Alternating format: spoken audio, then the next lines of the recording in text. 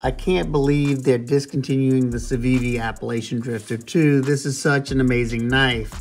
It has a nice, beautiful top flipper that works oh so well. You can also use that fuller for reverse flick. It has nice and comfortable contoured scales. This variant has purple G10 with a carbon fiber bolster. A satin finish clip point blade of Nitro V steel with a super slicey hollow ground blade. Extremely bulky tip. And this one, they added a liner lock. They tip up deep carry pocket clip. And these are only $62 while supplies last. Once they're gone, they're gone. I will pin a link in the comments if you're interested in one.